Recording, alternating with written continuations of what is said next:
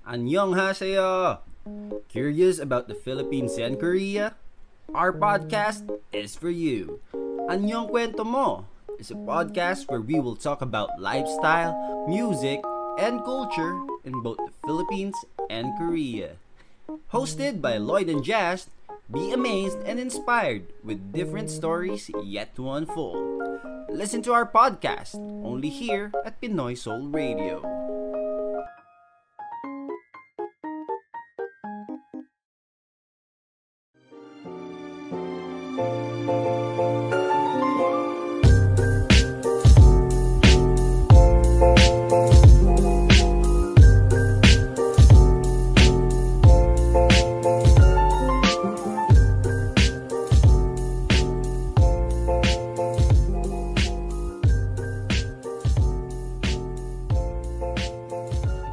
Podcast where we will talk about lifestyle, music, and culture in both the Philippines and Korea. Do you have a story to share? Well then, here is Annyeong Kwento Mo, Chef Sharwin. Annyeong, I'm Lloyd. Annyeong, I'm Jas. And today we are back again with another episode this week for our podcast along with a very special guest. Yes, Lloyd, as I said nung pilot episode natin, all of our episodes, special naman siya. I would like to know, for this episode, since we're gonna talk about food, what are your thoughts specifically on Korean and Filipino cuisine? Nako, Jas. Alam mo, pag-usapan talaga ng pagkain. Grabe. As in, parang dun lang ako very active. Kasi bukod sa mahilig ako kumain, iba din talaga yung nabibigay sa akin, iba din yung happiness na nabibigay sa akin ng food. And so, I am very excited for this episode. And ayun nga, since I myself is a big foodie and of course also consumes a lot of Korean cuisine. And syempre, alam mo yun, hindi ako magpapahuli sa mga any kinds of Korean cuisine such as ang pinaka-famous ngayon na samgyeopsal. Yeah, I would agree yung samgyeopsal. But I would like to specifically know your thoughts on yung first time mo mag-try any Korean food. Maybe out with friends or yun nga, yung samgyeopsal. Do you remember yung first time na nag-try ka? Well, actually, if I'm not mistaken, the first time I had samgyeopsal was, I guess, last 2 years ago. Kasi naaalala ko nung time na yon, there's a parang bagyo in the Philippines. Pero alam mo yung kakapasok pa lang ng bagyo. So it's not that super lala talaga na bagyo. Pero alam mo yun, since di ba nagkamaroon tayo ng pandemic and for the longest time na alam mo yun, na lockdown tayo, parang we were very eager to see our friends, di ba? Kahit man lang for an hour. So, ayun, nung time yun, we had no choice. Pero, to push pa din yung pagkikita namin. And, you know, despite na merong bagyo, sumugod talaga kami para lang mag-samgyup. And, you know, in terms of the experience naman, grabe talaga. I mean, I'm super amazed with the concept ng samgyeopsal. Kasi, di ba, here in the Philippines, it's not that common or usual for the Filipinos or for the customers to cook yung mga food nila. 'Di ba? Kasi usually sa menu order lang tayo and then we will just wait for a few minutes and then isi-serve na yung food, 'di ba? Pero with samgyeopsal, it's a different experience and I guess yun yung nagustuhan ko, especially pa kapag kasama mo yung mga friends mo and loved ones, 'di ba? Doing or eating samgyeopsal. Ikaw ba, Jas? Anything for food, no, kahit na bagyo. Ako naman, I could not remember the exact moment, but this type of food is masasabi kong yung go-to meal. Of course, hindi healthy na gawin mo siya everyday kasi mamaya baka naman ma-high blood. Siguro if pwede lang ako sa chicken or yung seafood, mas may enjoy ko yung experience ko, of course, kasi Korean food, of course, Filipino din, hindi mawawala yung chicken or fish or seafood. Yun lang. If pwede ako, I would say na mas na-enjoy ko yung experience. I'm into yung hot pot since tinatawag nilang shabu-shabu. Ganun din, same concept with samgyeopsal. Difference is hindi siya ihaw, but more on soup. Soup. Ikaw maglalagay nung fishball, nung gulay. And recently din, tinikman ko na yung kimchi. Though, dati talaga kasi ko hindi ako kakain yan. Masarap Inaano siya. ko ng mga kapatid ko, bakit? Ang sarap kaya. Sabi ko, sige, tatry na natin. And masarap din siya.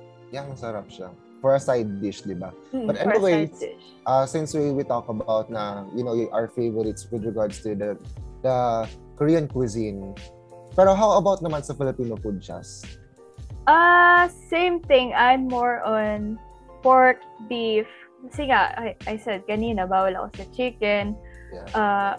Sadly, yung daing, favorite ko siya dati. But of course, right now, it's a no. Mga ngati tayo dyan. Street food, not really. Dati, kwek-kwek. And again, it's chicken, egg. Hindi pwede. So, that's the sad part of being a foodie na may allergy. So, ayun. Ikaw, Lloyd. Well, with regards to the Filipino food, my favorite has always been bulalo talaga. Grabe talaga. Hands down. But, Yeah. kasi grabe, with bulalo, I think I could eat it all day. Kaso, baka naman tumaas yung blood pressure High natin. blood. High blood, di ba? So, okay din, from time to time, di ba? Nakakain din natin yung mga favorite natin. And aside from that, very love ko din talaga ang sinigang na hipon. And, with regards to the street food, grabe, kwek-kwek talaga. I think that's one of the best na street food that we have here in our country. That's a quick must try na mga dadayo sa Pilipinas. Now, enough of us talking about our food experience and thoughts. Why you not introduce kung sino ba tong kasama natin for today's episode? Yes. So, for our dear listeners who are tuning in right now, our guest for today's episode is a chef, television host, newspaper columnist, and author. He is the host of Let's Do Lunch, a cooking talk show which played on GMA News TV. He was also the host of the groundbreaking cooking and travel show Curiosity Got the Chef and web shows like Not Safe for the Hungry and Straight Guy K-Drama Reviews. He has become known for his quirky and innovative twists on traditional Filipino and Chinese Filipino cuisine. Graduated with school honors from the Pacific Institute of Culinary Arts in Vancouver, Canada, and has cooked at the prestigious Tower Club in Makati City, Philippines.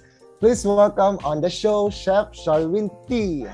Hello, Chef. po. Hello. Welcome to our podcast. Thank you for having me. Yes, welcome to Annyeong Kwento Mo podcast, Chef. Thank you for accepting our invitation talaga. Despite today being a Holy Week, grabe. Salamat po talaga for accepting our invitation. Ako, walang anuman.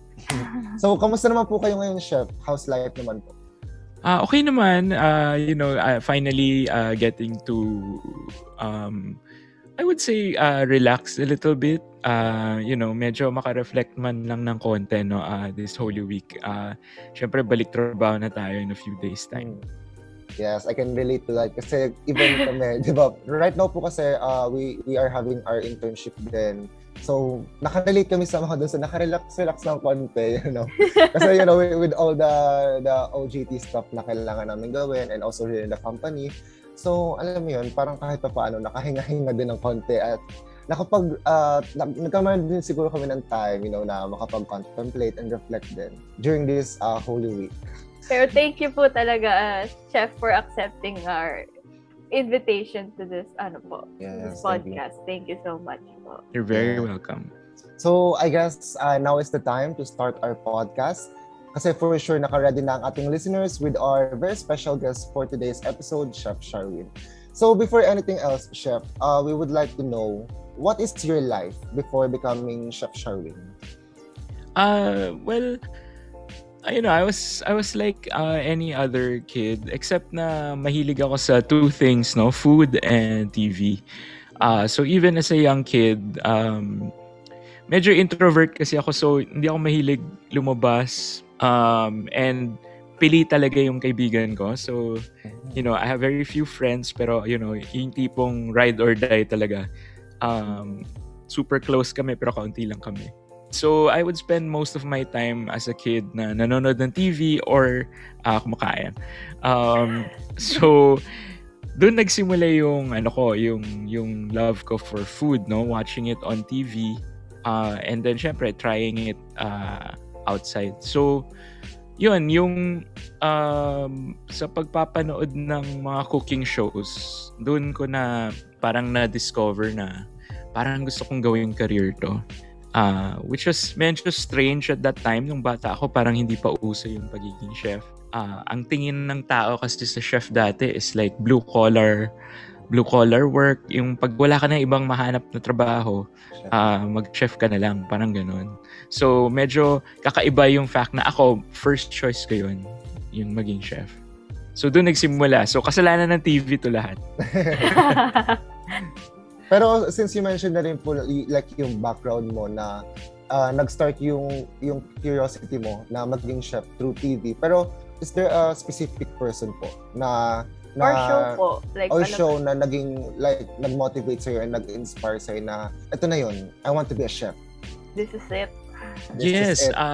So, kailangan nyo to i-google or hanapin sa YouTube kasi matanda na siya. Well, matanda na rin ako. Ang title ng show is Walk with Yan. So, the host is Stephen Yan. No? So, most people would remember si Martin Yan, yung Yan Can Cook. Pero actually, there was another Yan na unrelated, si Stephen Yan. Yun yung unang cooking show na talagang parang napatigil ako, no? Kasi parang nadaanan lang siya sa TV ng nanay ko. Naglalaro lang ako noon. And then, yun, nakita ko siya. And then, parang hindi ko na, alam mo yun, hindi ko na siya maiwan. So, for those na hindi familiar with this show, the closest I can tell you is like, he's like a Chinese version of Boy Logro. So, kaya magaan ng loob ko kay Chef Boy kasi he reminds me so much of si Stephen Yan. No? So, nagko-cook siya live before a studio audience. Mahilig siya magpatawa. Marami siyang mga stunts na ginagawa with this knife. And parang sa akin, nung nakita ko yun, sabi ko parang, kasi tandaan nyo, sa TV, even now, no? Pag gusto mo ma-TV, kailangan either gwapo o maganda ka, magaling ka kumanta, o magaling ka sumayaw. Ito, you know, he was ordinary looking, hindi naman siya kumakanta, hindi rin siya sumasayaw, nagluluto lang siya, and nakuha niya yung nung audience, no, like parang yung audience sobrang mesmerized sa kanya, yung parang wala naman siyang ginagawa, nagluluto lang siya tapos napapatawa siya. So for me, parang sobrang curious yun, na parang ganun pala yun, kahit na nagluluto ka lang, kaya mo pa rin makuha yung attention ng audience. So doon talaga nagsimula yung yung fascination ko sa pagluluto. No? So initially, as a kid, hindi ko pa naiintindihan na yung pagiging chef at saka yung pagiging TV host, completely different, no? Akala ko pareho lang yun. So, malaking pagkakamali yun. And lagi kong wina-warning yun sa mga bata na yung nakikita mo sa TV, yun yung glamour side ng pagluluto ng pagiging chef, no? Pero once totoo na yung trabaho mo as a chef, walang glamour doon. Talagang pukpukan lang yun. Iyakan and sigawan, no? So, iba pala yung trabaho. But that show, yun yung talagang nag-inspire sa akin na pumasok into this world. Thanks po pala sa mommy nyo na daanan lang po. Oo eh. Super thanks po kay mommy. Oo, di ba? Because of Yung that. Sharwin today. That's true. Yeah, di ba? With that po, Chef, we also saw that you're managing your own YouTube channel po. And with yung minention niyo po na you only had a few friends, may we know the reason why you decided to start a YouTube channel? So actually kung pinag-aralan talaga yung YouTube channel ko, ma-realize ng tao na matagal na akong may YouTube channel. No? Yeah.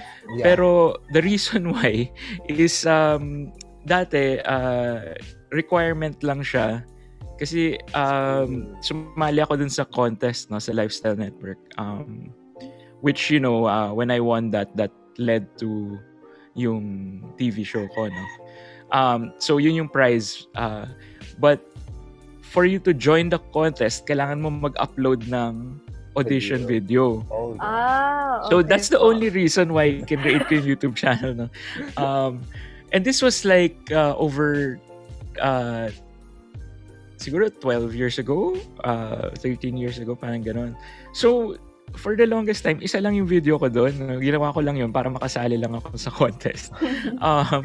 But over the years, parang naisip ko, gusto kong, hindi naman, yung TV kasi, hindi naman yan forever. I'm very lucky na, I've been a TV host for 10 years. No? That doesn't always happen to everyone. So parang naisip ko, dapat lagyan ko na ng konting videos yung YouTube channel ko. Pero yun nga, parang nasanay ako na may crew, alam mo yun, nasanay ako sa trabaho sa TV, so hindi ako nasanay na mag-shoot ng sarili ko, gumawa ng vlogs. So only recently, naging mas regular ako mag-post. Nagsimula siya nung pandemic kasi na-realize ko na maraming gustong matutong magluto sa bahay. And nung multiple yung mga ECQ, mga quarantine, hindi naman makalabas yung mga tao. So naisip ko to start doing some recipes na kayang gawin sa bahay, gamit yung kung ano lang mahanap sa bahay. And then afterwards, ako rin, dahil for the first time in 10 years, yung pandemic forced me to stay home and do nothing. Walang trabaho kasi syempre closed yung mga restaurants. So yung hindi naman ako makapag-consult ng restaurants dahil sarado naman lahat. And di rin kami makashoot dahil bawal rin mag-shoot ng time na yun. So finally nagka-time ako manood ng K-drama. And that's when I started to see na parang, alam nyo, wala pang show ng about K-dramas, reviewing K-dramas from a guy's perspective. Kasi laging before, pre-pandemic, ang nanonood lang naman ng K-dramas are those na mahilig sa mga rom-coms, yes. Which mostly, sadly, are, not including straight guys. So, nung nag-start yung pandemic, napansin ko may mga straight guys finally nagpo-post sila sa Facebook. Pero parang nahihiya sila, no? Sabi nila, napilitan lang kasi ako manood. Pero not bad naman tong show na. Alam mo yung parang hindi nila matanggap na nanood sila ng K-drama. Para sa akin, bakit kayo nahihiya na nanood kayo ng K-drama? Okay lang naman, di ba? So, gumawa ako na tong show sa YouTube called Straight Guy K-Drama Reviews, wherein nire-recommend ko, ito kaya mo to kasi hindi sobra, hindi over yung romantic. Ito kaya mo to kasi maraming action, ganyan. So if you watch the show, yung K-drama reviews, Straight Guy K-drama reviews, may parang ranking system ako, yung novice, advanced, expert viewing. So para malaman mo how much yung action and how much yung romantic na drama. Kumbaga, sasabihin ko na kakayanin mo to kahit mahilig ka lang sa action. Kakayanin mo tong K-drama na to. So, doon na nagsimula yung parang mas naging regular ako mag-post sa YouTube na both the cooking videos and the K-drama videos. Ang ganda din kasi parang sa YouTube kasi it gives you a lot of opportunities talaga in life, diba? Parang katulad ng sinabi ni Chef, diba? Ito sana sasabihin ko, Lloyd. Diba? Nag-start na mag-post ng audition video for a contest. Tapos right now, diba, ang dami ng contents, not just with how to cook a food, pero kumbaga na-explore na din niya yung other side, which is the K-drama. So I guess with your viewers, di ba? Parang marami silang variations with your YouTube channel. And I think it's a good opportunity din na alam mo, makater hindi lang yung side ng audience ng mahilig sa food, but as well as sa K-drama kasi di ba very very famous na talaga ngayon ang K-drama kasi parang kahit dito sa amin K-drama na din talaga yung parang go-to nila na panoorin. But since we talk about na rin, Chef, yung sa inspiration mo, kasi when we read your parang credentials, na-mention doon na you have written a lot of books na din. So, with regards to those books that you have written, sino naman po yung nakapag-inspire sa inyo na gumawa ng mga ganun? So currently, I have two books still available in the market. Yung una ko kasing cookbook nag-sold out na, and Wow, congrats. so kung makahanap kayo nung copy, kunin nyo na kasi last few na yun. No? Yung dalawa naman na mas recent, so it's So You Want to Be a Chef, and then the other one is The Gospel of Food. So yung dalawang libro na yun, parang ang joke ko nga is parang Marvel yan, no? Medyo connected pero medyo hindi, di ba? Yung dalawang books. So yung first book is like a manual, no, for people na pinag-iisipan maging chef pero hindi pa sigurado. Kasi marami akong questions na nakukuha from social media or when I go outside, mga parents talking to me about yung mga kids nila gusto maging chef, saan ba dapat mag-aral, and saan ba dapat mag-practice, ganyan. And ang reality is sobrang mahal ng culinary schools, no? Yeah, that's true. I mean, most of the time sulit naman yung tuition, pero kahit na sulit siya, mahal pa rin siya. And marami akong nakasabayan, and marami akong narinig ng mga stories na nag-culinary school sila, pagkatapos pag-graduate, ayaw naman nila maging chef. So parang sobrang sayang nung tuition. So naisip ko, sige, let's write a book na, talking about yung journey ko from this little kid na nanonood ng show hanggang sa umabot sa point na nag-host na ako ng cooking show, and in between yung life ko as a chef in between. Para makwento ko yung, okay, ito yung mga hindi mo nakikita sa TV na nangyayari sa pagiging chef. So that's my first book. Yung second book naman, yung Gospel of Food, puro mga kwento ko, mga travels ko as a chef, as a host. Nakakausap ko yung mga ibang chefs, yung mga ibang nagluluto from other countries, from other provinces. Dahil may mga lessons din doon, no, on how to become a better chef or a better cook. So parang connected siya. Yung una, kung gusto mo muna maging chef or kung gusto mong magluto lang sa bahay. Yung pangalawa is how to improve as a chef, no, or as a cook. So for me, yung inspiration doon really is just karamihan kasi ng local books natin puro recipe books, no. And yung my books naman, may recipes din naman siya. But I also want to tackle yung other side of it, no, kasi yun nga, mahirap yung trabaho. Maganda siya tignan sa TV, kasi parang nagluluto ka lang sa bahay, nakakapagkwento ka pa, walang stress. Pero actually, hindi totoo yun. Pag nagtatrabaho ka sa totoong restaurant, patayan talaga yun. So, I wanted a reference na para lang may mapuntahan yung mga tao in case hindi sila sigurado kung para sa kanila talaga tong work na to. Wow. Pero, Chef, curious lang din po, for our dear listeners, saan po sila pwede mag-avail nung book na binanggit niyo po kanina? Yung two books. Yeah, so both So You Want to Be a Chef and The Gospel of Food, they're both available in all national bookstores nationwide. And then, kung ayaw nyo naman lumabas, pwedeng mag-order through Shopee or Lazada. May national bookstore naman sila. And then, you can also order from anvilpublishing.com. Ide-deliver yan sa bahay nyo. And pag ebook naman, available siya on all ebook platforms. Kung ayaw nyo na ng paper, to if you want to save the environment, and you can read through your phone, no? So the download nyo lang yung Kindle app, and then you can buy sa Amazon, and you can read through your phone, no? Ako, that's what I do, unless sobrang gusto ko yung book. Or what I do is I read muna sa ebook. Pag maganda yung book, saka ako na bibilin yung physical copy for my collection. Yeah. So you can do that also, no? Bilhin nyo muna yung ebook. Pag nagustuhan nyo yung libro ko, then you can buy the physical copy. Yes. So ayun, I guess to our dear listeners, nako, ang dami yung options pag hindi pa kayo nakabili. Ang dami yung options. Yes. So pagtatampo ako pag hindi kayo nakabili. So I guess right after this, mapanood itong interview, diba? Bumili na kayo kahit yung sa online man lang kung ayaw nyo lumabas, di ba? Magsa-sale at ang Lazada at Shopee. So, nako, alam nyo na where to go. And usually, pag sale ng national, kasama yung mga books ko, usually mga 10% ata or 15%, mga ganun. Malaki So, na yun. abangan nyo yung sale. I think, what's the next one? The 5/5 sale?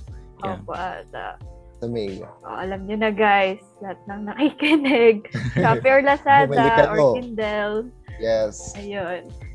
With that po, Chef, we would like to ask yung experience po ng cooking for the Ambassador of Canada to the Philippines and celebrities po like Miss Julian San Jose. Well, yeah, it's always fun, no, to be able to cook for people na you admire, or people of certain positions. Yung with the Ambassador of Canada, it was a great experience. Parang through mutual friends kasi na-meet ko yung wife ng ambassador. And she was also a trained chef. So parang she was really interested in learning about Filipino food.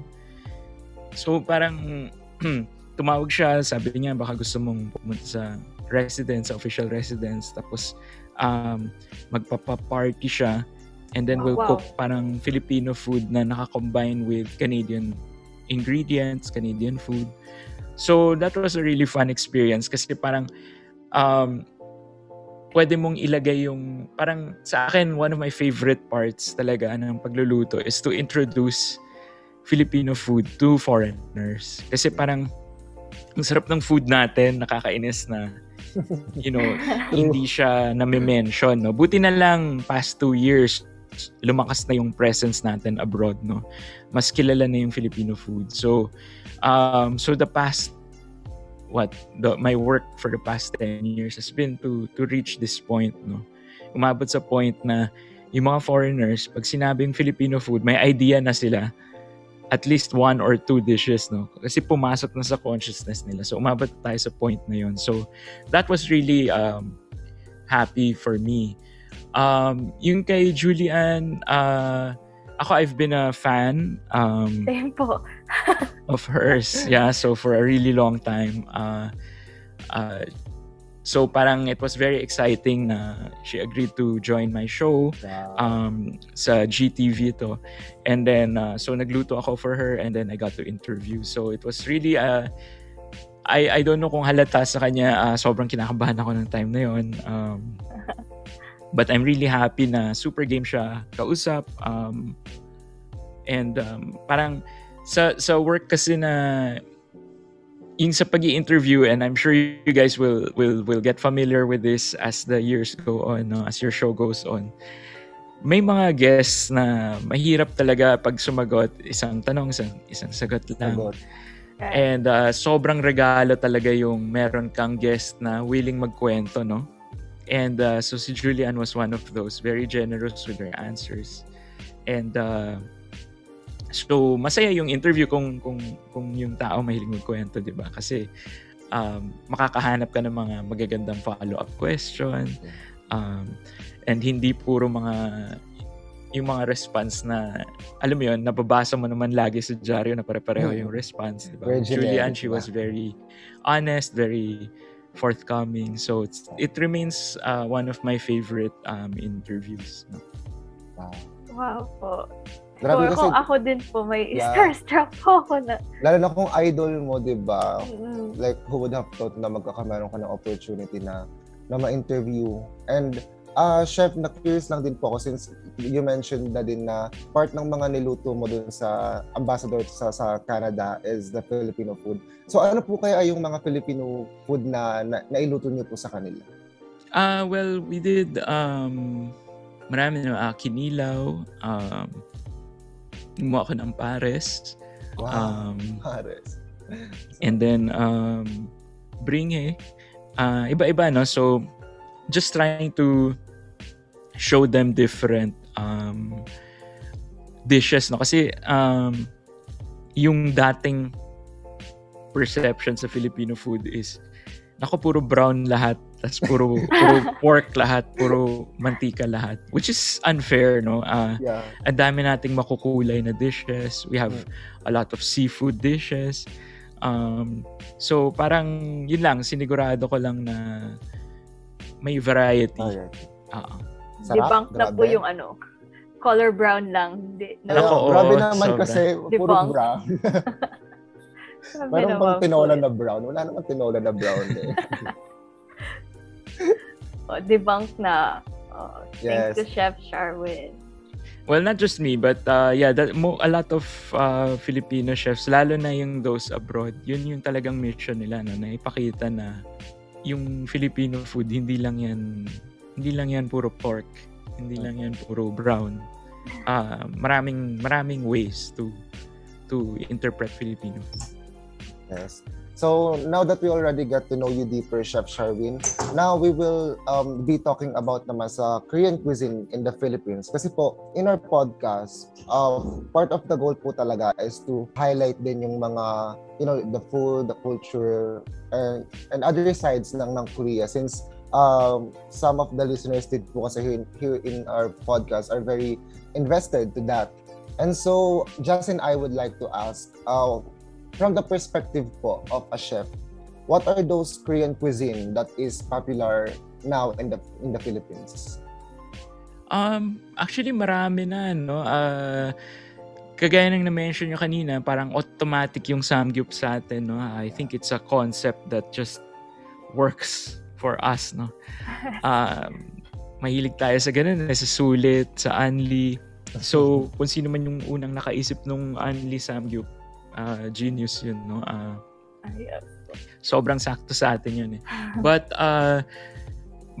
the past few years, medyo nauso na rin yung Korean food. So naiintindihan na natin na hindi lang puro samgyup or Korean barbecue yung Korea, no. So I think among the Philippines, uso yung japchae, which is a glass noodle dish. And then yung sundubuchige, yung tofu stew. I think parang medyo nagigets na ng Pinoy, no? And then yung banchan, of course, yung mga iba-iba, no? Yung kimchi, kagaya nga nung na-mention nyo kanina, Jasmine, yung parang may hesitation dati na tumikim nung kimchi, but now na it's available everywhere. Syempre kailangan mo na tumikim kasi nandiyan eh, di ba? So and marirealize ng Pinoy na masarap naman siya. So yun. So I think medyo nagsisimula na tayo mag-open up, but syempre yung Korean barbecue pa rin yung number one sa atin, no? So from beef bulgogi to samgyeopsal, lahat ng Korean barbecue, yun pa rin yung number one sa atin. Kasi po dito sa amin nga, 'di ba, nagkameron ng pandemic. Then nung medyo nag-ease na yung the protocols.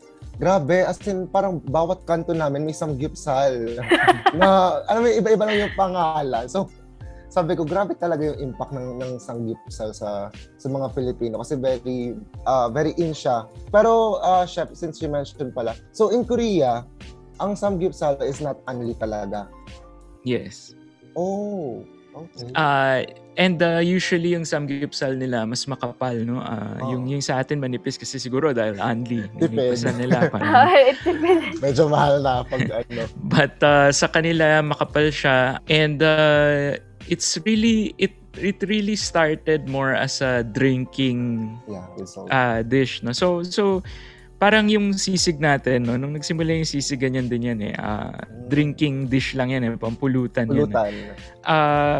And then, siguro may nakaisip na masarap siguro kung may kanin to, no, ganyan. Tapos doon nagsimula. Ganun din yung samgyup sa atin, no, nung naging anli siya, siguro may nakaisip na kung anli naman siya, di ikanin na natin to, di ba? So naging ganun siya sa atin, no? So I think it would be strange for Koreans who live in Korea to come here and realize na may anli samgyup dito.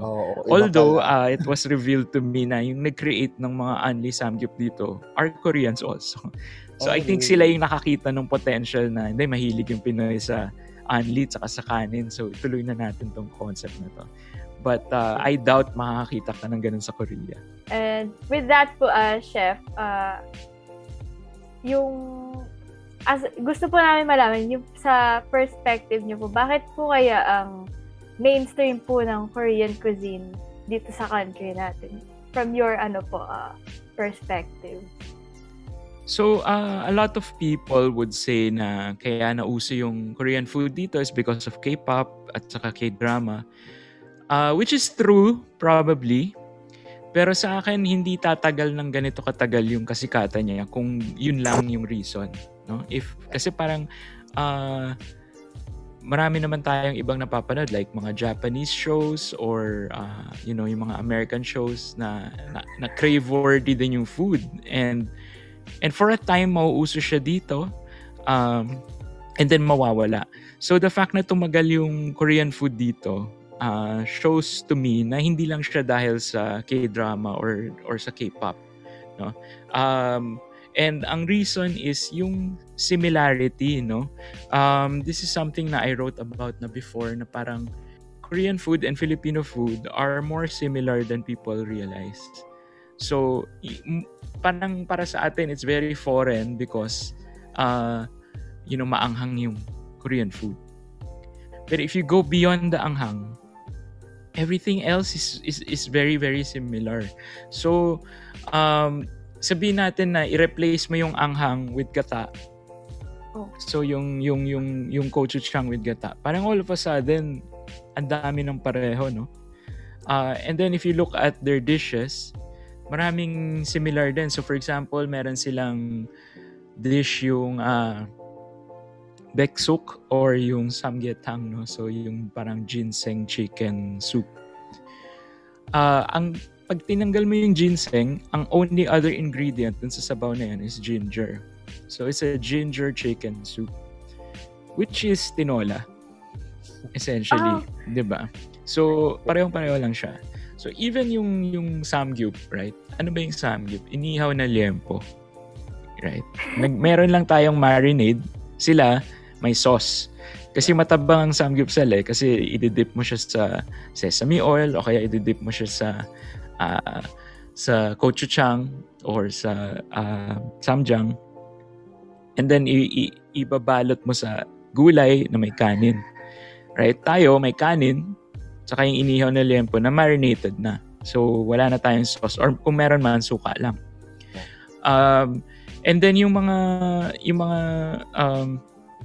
for example, yung beef rib stew nila, yung kalbijim. Okay, parang pag tinikman mo yung lasa, parang beef pares natin. So, it's very, very similar in terms of yung dishes, no? Now, if you go deeper pa, ma-realize mo, it's even more similar than you think. So, for example, ang Korea, hindi rin ganun karami yung herbs nila, no? Meron sila yung mga shiso leaf, yung perilla leaf, mga ganun. But konti lang eh. Tayo, meron din tayong ganun, yung mga dahon ng sampalok, malunggay. Meron din tayong nilalagay, pero konti lang. And it barely affects the taste of the dish, no? Hindi kagaya ng mga Western or Thai cuisine na, ang daming mint, basil, and thyme, and rosemary. Hindi tayo ganun eh. And yung Korea, hindi rin sila mahilig sa ganung herbs. Instead, yung flavor natin nanggagaling sa mga fermented items. So sa atin, meron tayong bagoong, buro, atsara. Sa kanila, kimchi, and meron din silang bagoong, no? So, I don't know the term, pero meron silang salted na shrimp and meron din silang salted fish. Ganun din tayo, meron tayong bagoong, meron tayong yung balayan bagoong, 'di ba, yung gawa sa isda, meron din tayong bagoong na alamang. Tapos yung pareho tayong gumagamit ng patis, pareho tayong nag-harvest and nagda-dry ng isda, no, from daing to dilis. Meron din silang gano'n, no. Yun yung nagfa-flavor ng mga sabaw ng Koreans. And then even yung pagkain ng seaweed, meron din sila. So even yung sensibilities ng cuisine is the same. So syempre kung ganun yun, kung ganun ka-similar yung food natin, kahit hindi mo na-realize, pag kumakain ka, parang familiar na siya sa'yo eh.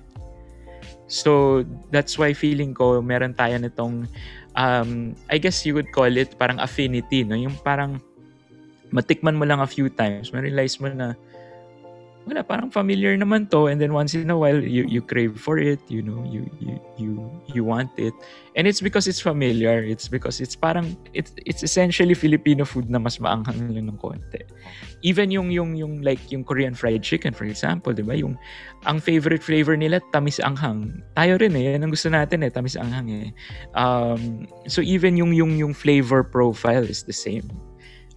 Yun lang ang nakikita ko lang na main difference is mas maanghang sila kumain and tayo naglalagay tayo ng gata. So parang if that cancels each other out, everything else is pretty much the same. Wow. Wow, nga po, no? Ano ako doon?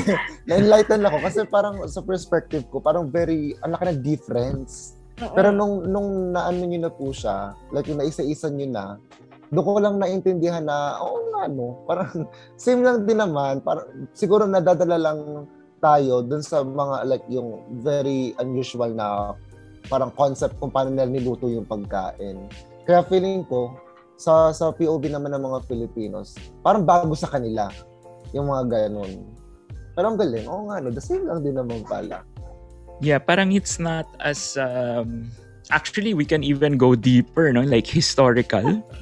Yung historical niyan may connection din yan, no? Because we both draw from a lot of Chinese influence sa food natin. Na-conquer din sila ng Japan, kagaya natin. And may US bases din sila, kagaya natin. So parang marami talagang cultural aspects, no, na pareho. And I think that's also why yung K-drama works for us yung mga storyline nila, lalo na yung mga historical, sobrang similar sa atin. So, I really believe na we're essentially cousins, right? Cousins. So the food is so familiar na after a while, parang ang bilis lang nung pag-assimilate natin. Kumbaga, once natikman natin a few times, parang alam na natin, sanay na tayo sa lasa. And we start craving for it. Super ko. Grabe, wow. Kasi we don't think na, ay magkaiba yan. Kasi Korean, galing yung Korea. Ganun lang tayo. Dahil siya ibang bansa, di ba? Oo, ibang bansa. Pero na sinabi ni Chef, inihaw na liempo, samgyupsal. Samgyupsal. Mas fancy nga lang. Na-mind blown din kasi talaga ako, kaya parang medyo na-mental block ako. Kasi nung sinabi na ni Chef, ngayon ko lang din na-realize. Yun lang din naman pala yun. Pero, Chef, in the span of 10 years, right po, na parang cooking? Well, actually, or more than? Mga 15, 16 years na ako. 16 years. Grabe.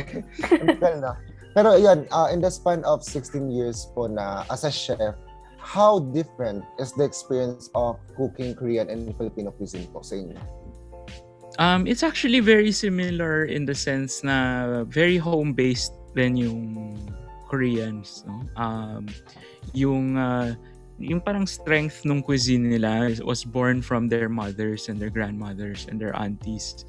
And ganun din tayo, no? So when I started cooking some Korean food on my YouTube channel, ganun din, parang nare-realize mo na very homey yung food nila. So parang it's not super sarap talaga. It will take years to master, no? Pero if you just want to make your own version at home, hindi siya ganun kahirap. So kung kaya mo mag-adobo, kaya mo rin mag-sundo buchige. Parang it's not that hard to make your own version at home. Syempre mahirap yung talagang super sarap because you need years to train for that. Just like with Filipino food, madali gumawa ng adobo, pero yung gumawa ng super sarap na adobo, it will take you years to master, no? So it's the same. It's very homey. It's very kumbaga it hindi siya complicated, no? I wouldn't say easy, pero simple siya. Kumbaga yung paggawa ng dishes, like karamihan ng mga soups nila, halo-halo lang, gaya natin. So it's fun to do Korean food kasi parang it reminds us so much of our own food. But then may kakaiba ng konti sa flavor. So it's almost like you're trying on a new version of a Filipino dish, no? So hindi na nakaka-surprise if in the future may gagawa na ng mga Korean Filipino fusion. Oh, yeah. Kasi it's not that Wow. far away naman to begin with, eh. So hindi naman malayo yung possibility na magka Korean Filipino na fusion restaurant. That would be amazing. Imagine nga, if nag-combine, grabe. I can't wait to try din siya. For you po, chef, meron po bang like dish na ginawa nyo na, yung same po kay Lloyd, kung kay Lloyd po, kimchi fried rice, ano po yung sa inyo? Like, super proud po kayo. I think hindi yung, well, it's partly the dish, but siguro one of my prouder moments was recently, no, yung Korean Cultural Center of the Philippines. Wow. They called me to do kasi they were going to launch their new building. So it was a big online celebration. So they had like acts, no, like SB19 performed. I think so nakalimutan ko na, no, but big K-pop stars came to perform also.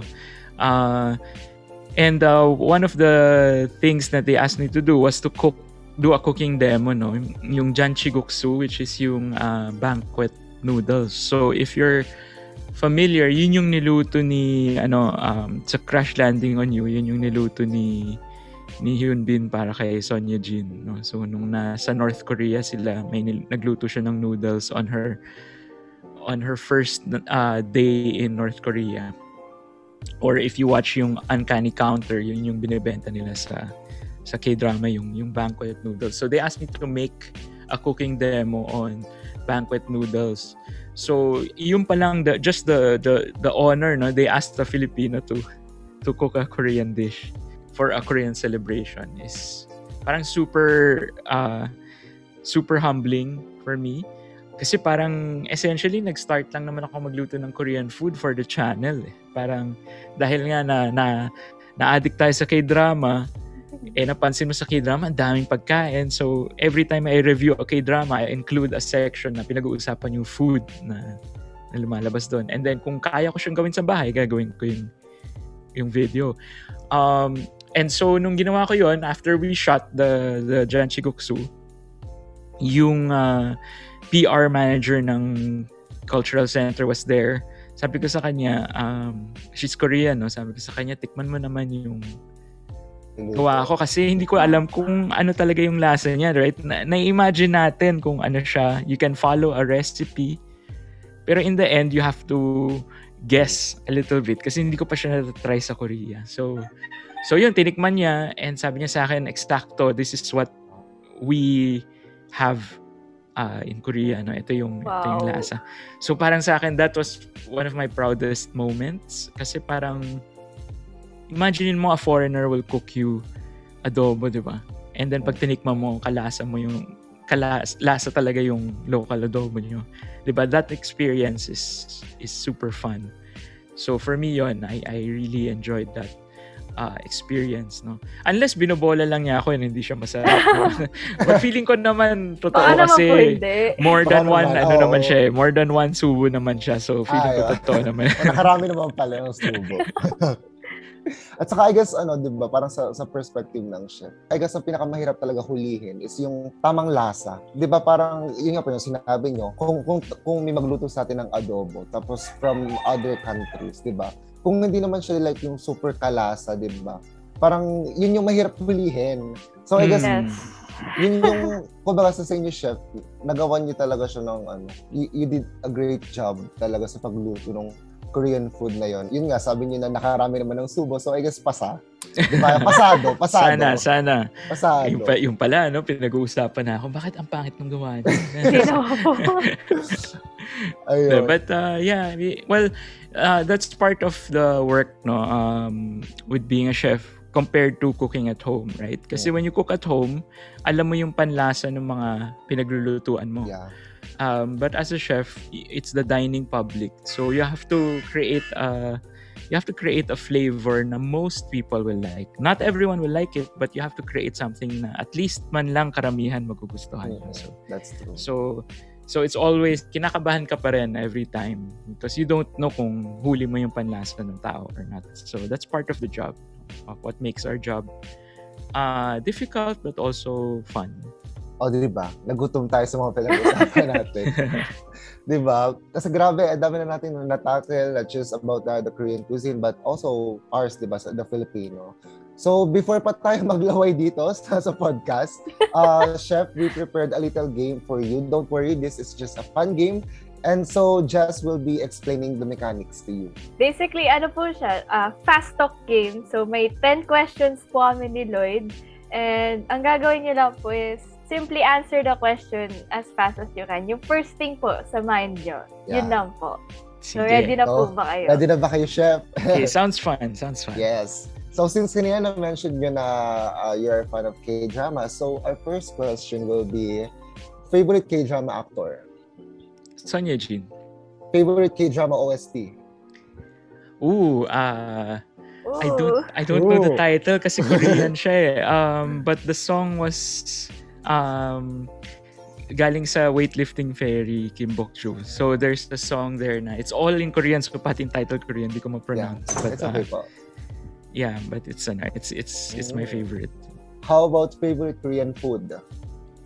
Hirap. Dami. I guess for now, it would be sundubu jjigae. Yung soft tofu stew. Yeah. How about in Filipino? What's your favorite Filipino food? Sinuglaw. Ano po yun? Yung sinuglaw? It's a combination ng it's kinilaw na isda and then may nakapatong na inihaw na baboy sa taas. Wow. Yeah. It's a super strange dish but it's my favorite. Wow. Okay, that's noted po yun. Your favorite chef?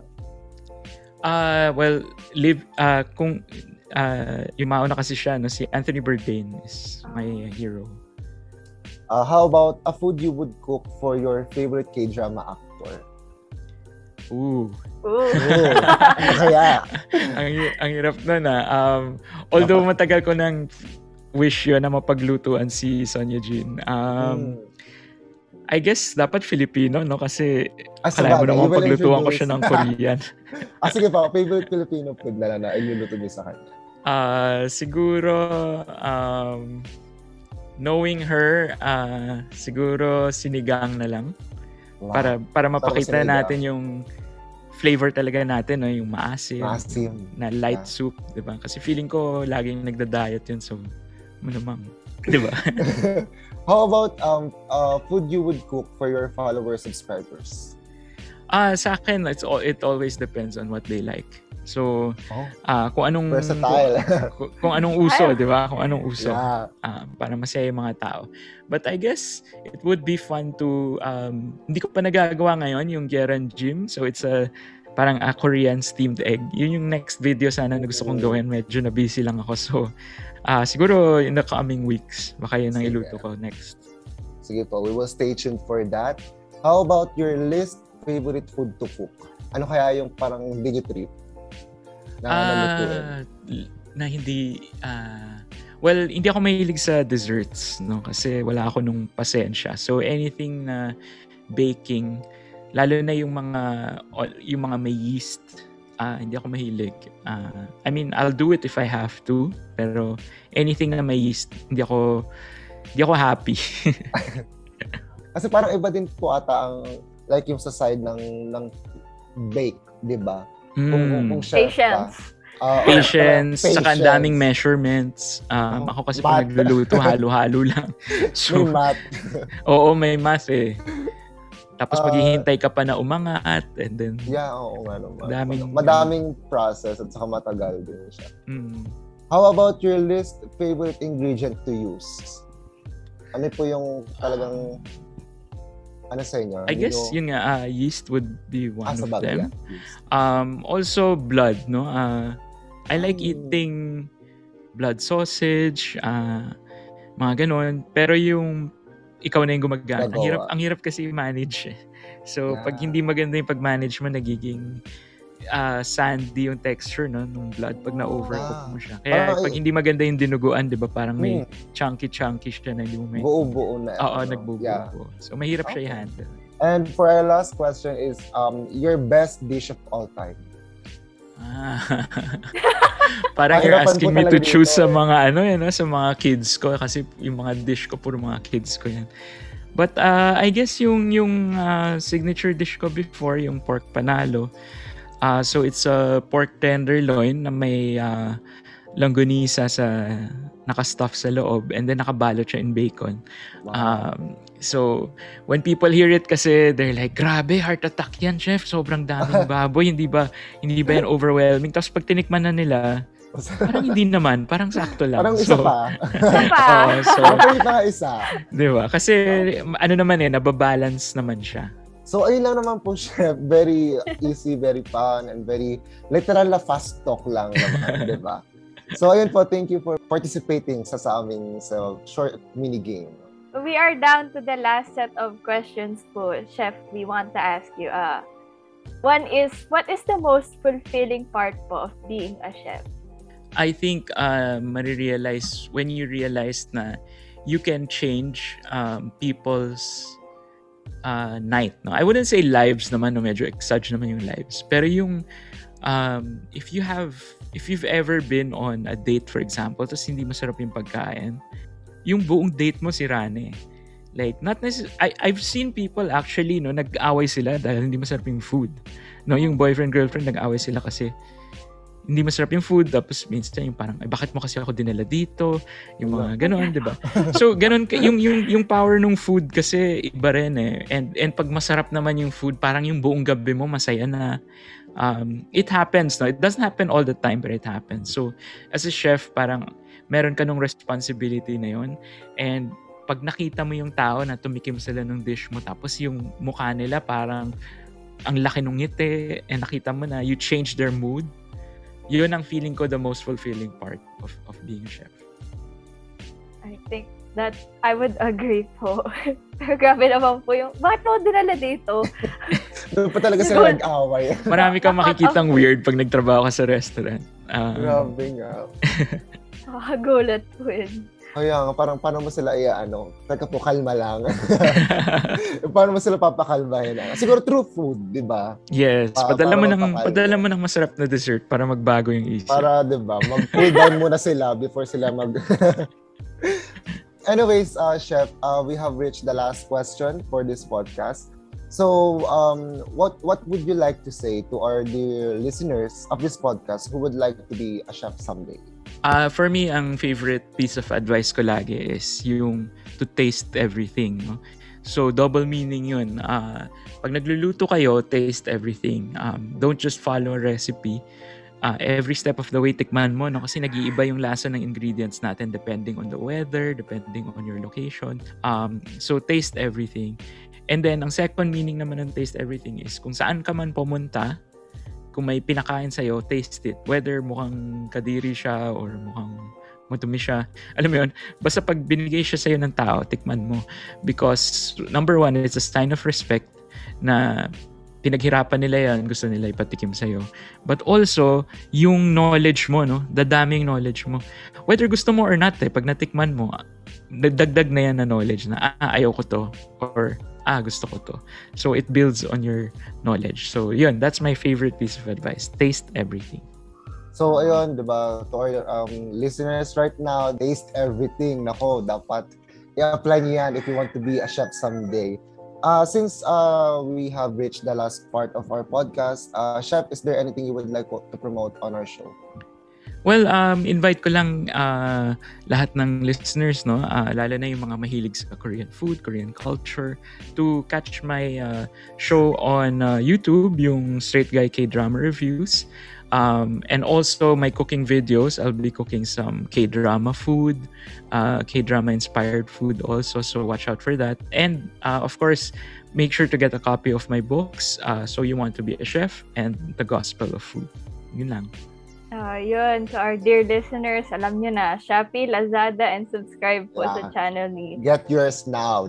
Diba? And get yours now.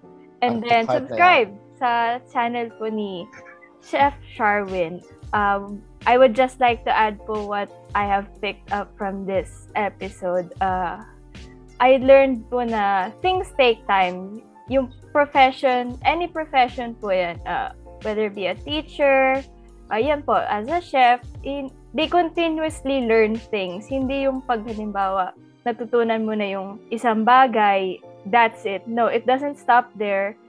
You will meet more people. Yun nga sabi ni chef na taste everything, yung knowledge mo dadami.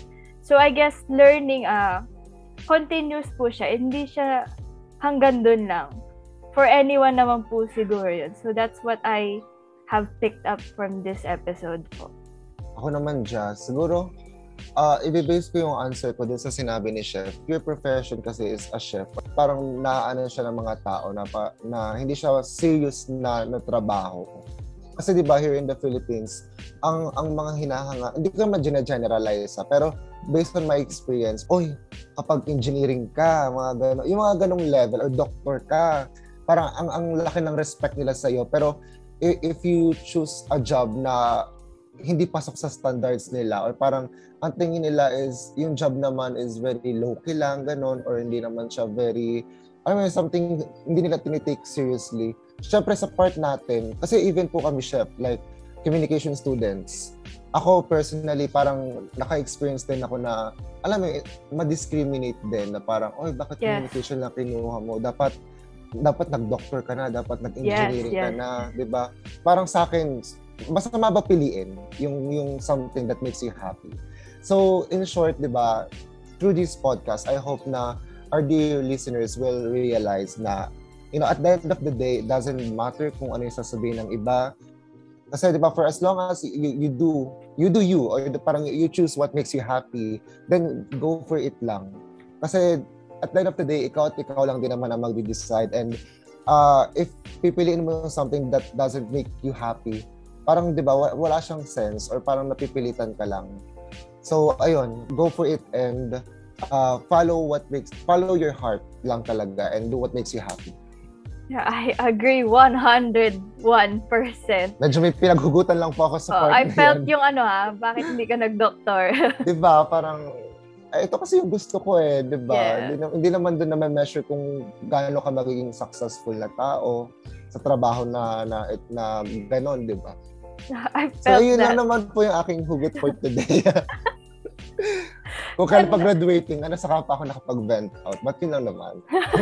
And once again po, Chef Sharwin, on behalf of Pinoy Soul Radio, we would like to thank you once again for accepting our invitation to Annyeong Kwento Mo podcast po. Yes, maraming salamat po, Chef, for spending your time with us. And it was really nice talking to you and just learn more about your story, the Korean cuisine, the Filipino cuisine, and thank you din sa pag-enlighten sa amin sa mga, mga bagay na hindi naman talaga kami totally aware of. So, yun po, maraming salamat po talaga for your time.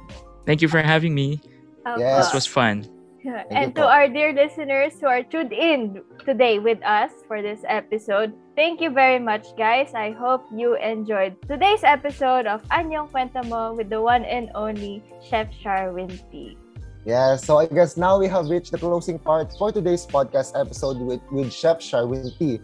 As much as we want to extend this podcast, our time is up. Make sure to stay tuned with our next guest. Again, lagi kong sinasabi sa mga very special guests. Very special guests, and every ending ng episode, they are free to guess kung sinong naka-invite for the next episode. So, yun. Yes. And as usual, just very, alam mo yun, parang every week lagi akong excited to reveal our guests. And sana, di ba, ang ating listeners din are very excited to know din yung mga upcoming episodes natin. And also, make sure to catch the other shows on Pinoy Soul Radio like PS Pa Request with DJ Sam G every Monday and Pinoy Soul Top 20 that is live every Friday. So make sure to vote for your favorite K-pop songs by following the format posted on our Twitter account. It's at Pinoy Soul. And again, I will be taking this opportunity to plug na din yung account ko on Instagram. It's at Lloyd Bagos X. Jessica ba, may promote ka pa ba? Yes, Pinoy Soul Radio app available on Google Play Store, but don't worry sa mga naka-iPhone, soon, hopefully on iOS. like our Facebook page or visit our website. Both is pinoysoul.com to get the updates with our latest contents. Also, replays of our podcast episodes will be available on our YouTube channel, Pinoy Soul, every Wednesday. So make sure to subscribe, ring the bell, turn on notifications. Alam nyo na yan. And of course, ako din, my Instagram, follow me at jask_D08. Just do it now. Well, I guess that's it for today. This has been Lloyd. And I'm Jas. And you're listening to Annyeong Kwento Mo, where we will talk about lifestyle, music, culture in both Philippines and Korea. Tune in next week for another fun and exciting episode only here at Pinoy Soul Radio. Bye! Annyeong! Bye-bye! Annyeong! Bye!